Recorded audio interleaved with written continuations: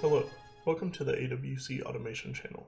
Today we will follow up on our UDTs video with how to use those UDTs in an HMI effectively.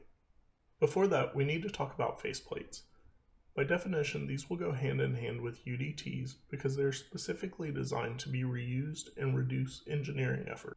In this video, I have completed some of the work not associated with faceplates or UDTs to keep this video to a manageable length. I have also added a data point to our UDT to show the tank ID. If you make a change to your UDT, make sure to update your PLC interfaces and re-download to the PLC, or that data point won't exist, and as such will not be available to the HMI. Also add your UDT to the project library by clicking and dragging over to New Type under Project Library. First, we need to create a design for our faceplate. I placed several objects on the screen for our example and laid them out as I saw fit. Your design may not be the same because it should match your company's design language and standards.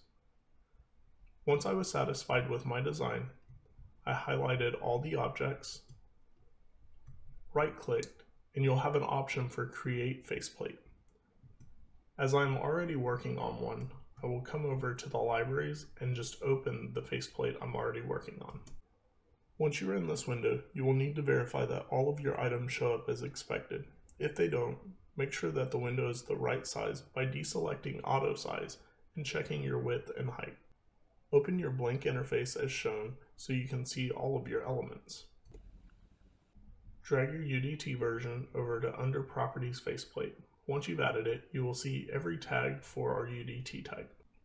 The next step is to point each element to the tag that will be provided for each instance of the tag. I will show you the last one, as the last one was completed using the same process for the rest of them. The last field we need to parameterize here is field 5. That is our tank ID field. So what you do is scroll down under this field, find General, and we want to put it to our process value.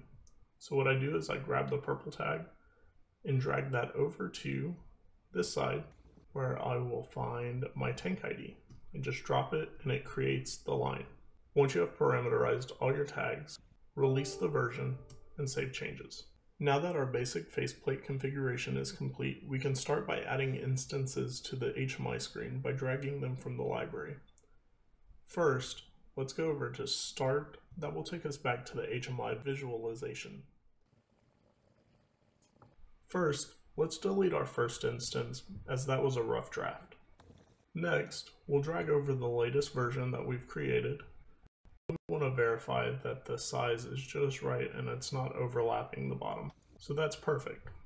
For this example, I'm only going to use 5. So now I just want to space these out somewhat evenly. Now what we can do is grab all 5 of these, space them out horizontally. And we're almost there. We want to space it out vertically too and make sure they align at the top. So now what we're going to do is for each one of these, you're going to click it, go down to Properties. That will bring up this Interface tab. What we want to do now is click up here on our DB that holds our array of that user data type. Look in the Details view and just drag over one tank. Because we used a UDT, there will be only one tag to populate. Since this is the first tank, we will add tank 0 from our data block. With this single connection, all data points for tank 0 will automatically be connected to each element of your faceplate. For further assistance, products, or training, please contact us at 1-800-AWC-INFO or www.awc-inc.com. We are here to help.